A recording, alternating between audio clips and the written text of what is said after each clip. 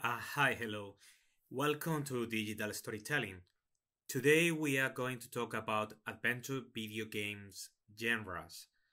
We have talked about genres before, if you remember, last week. But in that occasion, we were talking about genres from the point of view of inspiration, the relationship between different media. Today, we are going to talk about games, about adventure games. What are adventure games? Why narrative is so important in adventure games? Some authors have already approached the problem of video games genre classification. Deal and Platten, for example, were differentiating between story-driven and simulation games. This connects with this idea we talked in the first lessons about how story and simulation could be two different approaches to games. That way, the games that were supposed to be more related to story are the ones that include survival, platformers, fantasy role-playing games, etc. While simulation games are those that are mimicking reality. So they are just a way of playing through the digital environment the same way we would be playing in the real world. And that's why we call it simulation.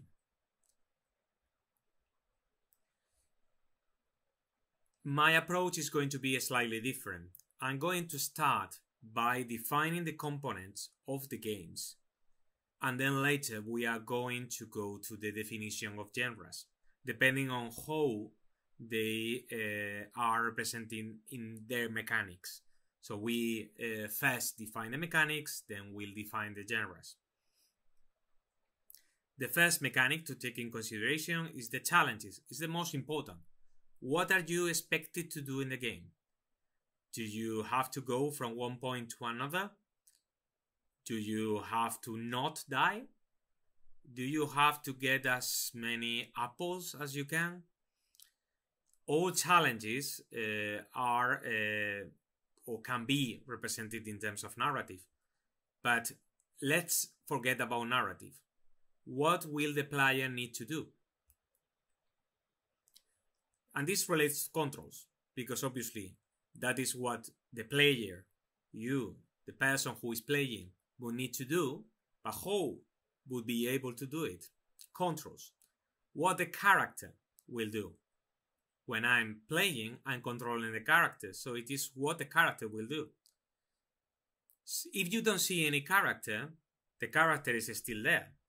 If there is a first person point of view, if there is a first person point of view, there is still a character. So what about the story? The story will emerge from all the combination of different elements of the mechanics of the game, but also the introductory sequence, the cutscenes movies, all these things. Story will emerge. A story will happen before the game, after the game. The story can be intertext. It could be that the game is adapting another story, or the game is referring to another story. So a story is something that will be all around the game, and it will emerge from the game depending on the genre in different ways. Target audience. When you design a product, whatever product you design, it is very important to think about what kind of person, what kind of audience are going to be consuming the product. And the video games are no different. Video games are usually consolidating different target audiences. And so obviously when you are a person who is a fan of this kind of video games, that would involve some other taste, some other attitudes, some other products you might enjoy as well. And all these are part of what it is to define the audience of the game. So who is the player? Who is the community? What is the community of players? Because right now we are not only talking about single players, we are talking also players sometimes because they play collaboratively or in a competitive way, but also because obviously we want the product to be enjoyed by more than one player. Visual interfaces is also key. In video games, we cannot represent something without graphics, okay? Or we can. In this story, we use the controllers of the PlayStation or the computer in the same way as any other game. The only difference is that the way the story is told doesn't use graphics at all. It's all conducted by an audio narration. But in normal terms, visual interfaces are also communicating what we know about the character. They are embedding ourselves into the story. They are delivering elements of the narration. They are also giving us the mood of the game. They are communicating this through a particular visual style or aesthetics. So when you are thinking about the audience, sometimes, for example, the target audience have implications on the use of the specific visual interfaces. Like, for example, the way games like Super Nintendo games are considered to be more childish because the use of the graphics that are more cartoonistic or, more related to genres like cartoons that have been traditionally associated to children. But not all cartoonistic games are intended to be for children, of course. We have already talked about the way of understanding genre from a discursive perspective. So this way, if genre emerges for the conversation between producers, audience, and the text itself, or the group of text, we need to understand the three positions in order to define better our genres.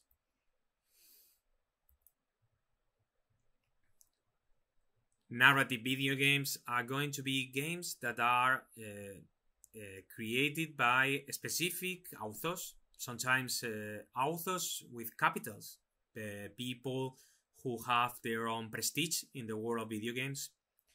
The audience, they can be cult products, sometimes not that popular. Sometimes they are extremely popular games.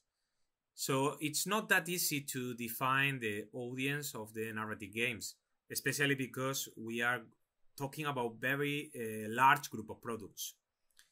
And then in relation to the features, we are going to talk about different subgenres, and each of them are going to have different game mechanics, different controls, and different styles. Okay, so remember, this module is about creating a prototype, and we are starting to narrow this a little more. It's going to be a narrative that is adapting a 3-act structure. We talked before about using fairy tales. Okay, so these tales that are fantasy, that are originally addressed for children, that they have some kind of moral element. But forget about that. Those are the original tales. And what we are going to do, it's a video game. So it doesn't have to be the same. What kind of video games we can work with? Well, we are going to see some examples. Conversational adventure, visual novel, interactive movie, graphic adventure, puzzle game, and living book. Let's see what we can do with which one of these. Let's see what we can do with each of these games. But first, we are going to talk about adventure games in a more general way. Adventure games are those experiences where there is an interactive story and where the main character is played by the player. So, usually, we understand that the storytelling and exploration are quite important in the game. And then there are elements of puzzle. These are conceptual challenges, not always puzzles in the way of traditional sense, but sometimes finding a particular route, a particular path, like finding the way, or getting an object, or trying to sort out a mystery. Getting access to particular knowledge or a particular object is itself a puzzle. The elements of combat or time reaction or other kind of challenges that are usually arcade are going to exist as well in these games, but sometimes are reused. Okay, so they are not that important. They are just a part of the experience, but they are not the main element of the experience. These are some examples of challenges that you could find in an adventure video game. And it doesn't matter if we are talking about graphic adventures or puzzle games, some of them are going to be common. These are bad examples of the kind of puzzles that we can find in adventure video games. You should try to avoid puzzles that can be clicking anywhere, can be resolved, like, okay, I have to click somewhere, I will sort it out. That doesn't really work that much. We need to find puzzles that works with some kind of logic. So try not to put some kind of puzzles that only you understand how they work. So you need to set up things that are based on logic. Another concept that I found particularly fun is these FedEx puzzles. That it means like, oh, you have to go to somewhere to get that object and then go to the other place to deliver that other object. So they are called FedEx. It's just that. Try to avoid that kind of puzzles. So if you want to explore a little more this kind of adventure games, start from the beginning. The adventure game term was originally associated to role-playing games, and I'm talking about pen and paper role-playing games, and also these fantasy stories and all this. So that is the reason that the first games developed without a graphic interface. They were heavily based on fantasy and science fiction literature. So you have things like, for example, the adaptation of the Hitchhiker Guide to the Galaxy, which was a novel, and then adapted to a video game. So you have also the adventure, which is this conversational adventure with some graphic elements.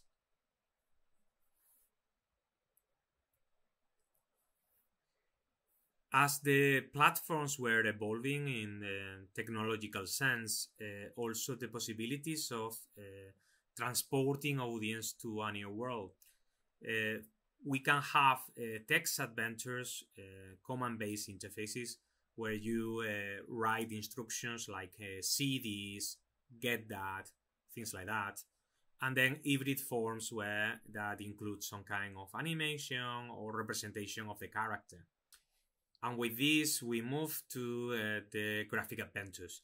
Graphic adventures were immensely popular in the 90s and in the late 80s. And you have many good examples about this. Graphic adventures were the consolidation of these narratives with menus for the different actions and the inventories. They have also contextual menus.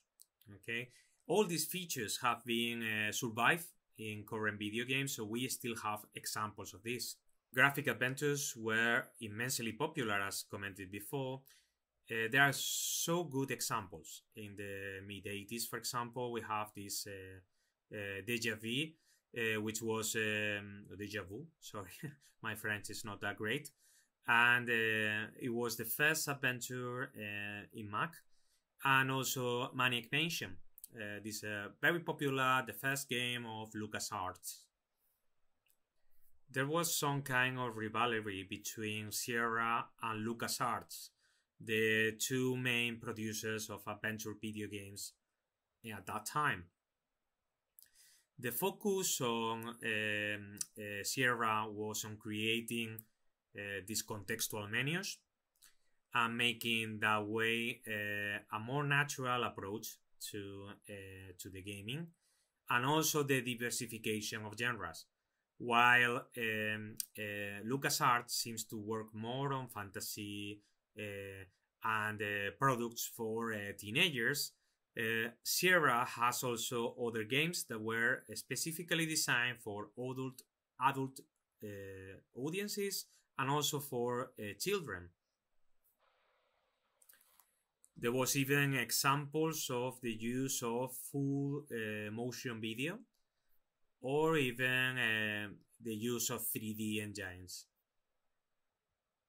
So basically, that is what we are doing right now, but we are talking about the evolution of this particular subgenre.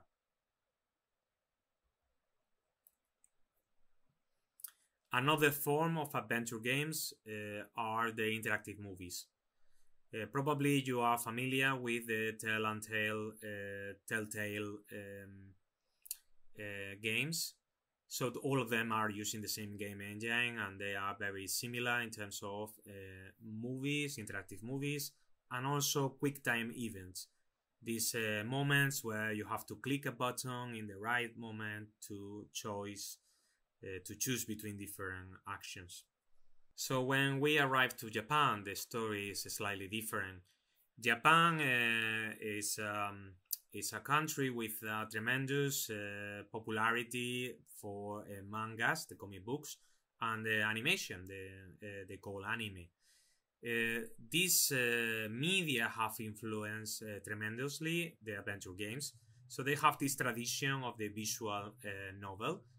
And the visual novel is similar to anime in the sense that they try to create very simple animations with very sophisticated graphic design.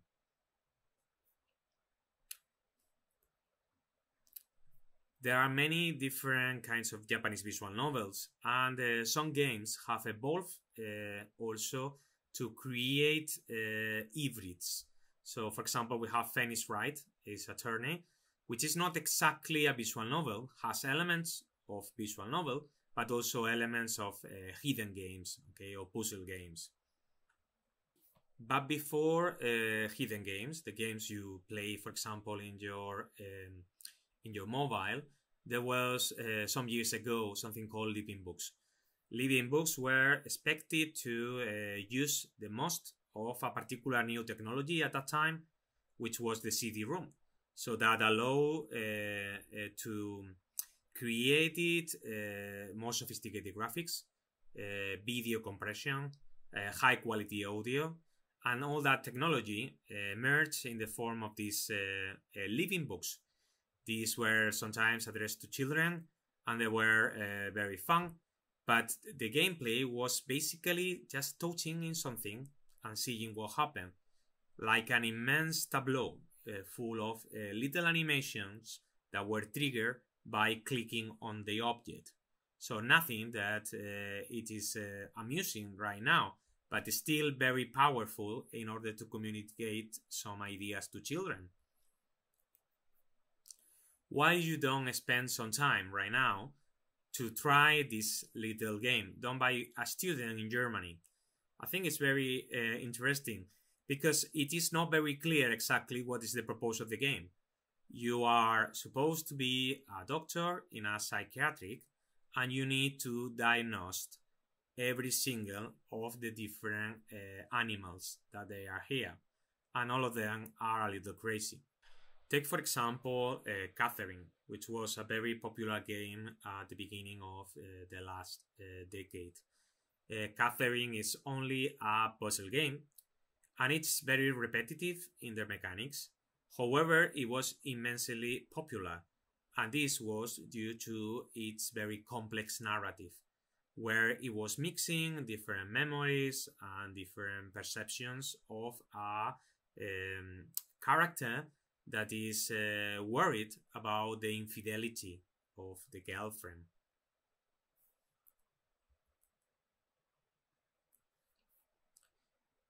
in this other game, Professor Layton and the Curious Village, and all this series of Professor Layton, puzzles are not really that connected to narrative, but narrative is part of the joys of playing the game.